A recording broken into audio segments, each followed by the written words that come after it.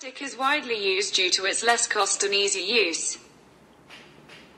Every year, 25 million tons of non-degradable plastic gets accumulated in the environment.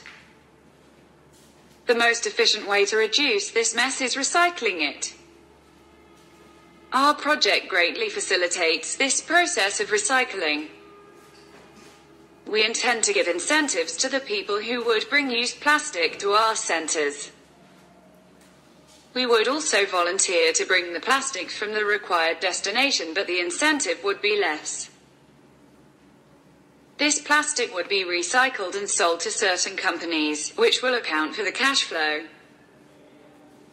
A website will be developed where people can register themselves and in which credit will be given to the individual bringing us the plastic, which will be cashed in for real money.